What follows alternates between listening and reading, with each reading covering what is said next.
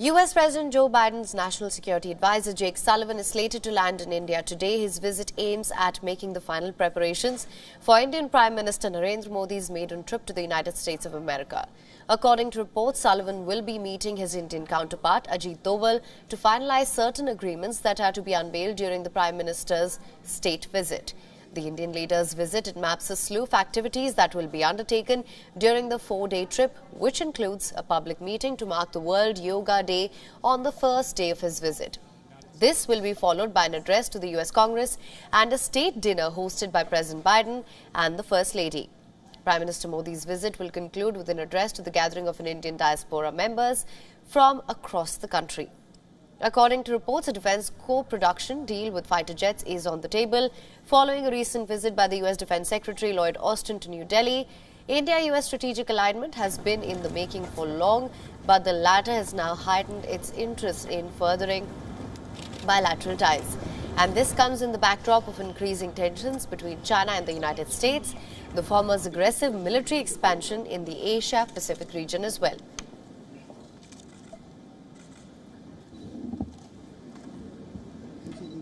So, US President Joe Biden's National Security Advisor Jake Sullivan to be slated to land in India today. This visit aims to make the final preparations for the Indian Prime Minister Narendra Modi's trip to the United States of America. According to reports, Sullivan will be meeting his Indian counterpart ICET Doval to finalize certain agreements that are to be unveiled during Prime Minister Modi's state visit.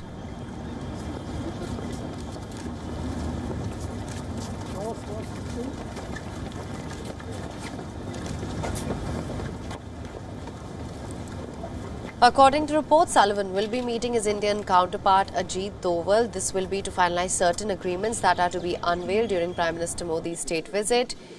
The Indian leader's visit, it maps a slew of activities that are to be unveiled, that are to be undertaken during his four-day trip. This also includes a public meeting that will mark the World Yoga Day on the first day of his visit. Jake Sullivan slated to land in India today, and this is to make final preparations for Prime Minister Narendra Modi's trip to the United States of America.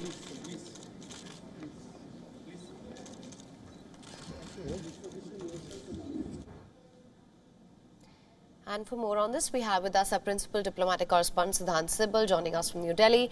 Siddhant, thank you so much for joining us. What can you tell us of the significance of this visit? He will be meeting his Indian counterpart today. What would you say is on the agenda for this meet? Well, this is the second high-level visit from United States to India this month. We earlier saw the US Defense Secretary was in India and held talks with his counterpart, the Indian Defense Minister Rajnath Singh. But key visits ahead of the Indian Prime Minister's much-awaited visit to United States. We have seen comments coming almost every day from the White House as to what preparations and expectations are there from the Indian Prime Minister's visit. But essentially, the visit of the American NSA will smoothen any issues when it comes to signing several pacts. We know that GE deal is now confirmed that it will be signed, which basically means manufacturing of jet engines here in India, which will be used in Indian fighter jets. So essentially both sides are coming together, and there are a lot of convergences as well, whether it's Indo-Pacific, whether it is when it comes to fight against terrorism, and also of course dealing with a very aggressive China. So both India and United States coming closer at a time when we have seen once-in-a-century changes happening across the world, especially in Asia, with the rise of a very aggressive China. Right, Siddhant. In fact, I was just going to come to this. Of course, as you mentioned as well, this comes in the run-up to Prime Minister Modi's visit to the United States. So how do you see the cooperation between the two sides being strengthened going forward?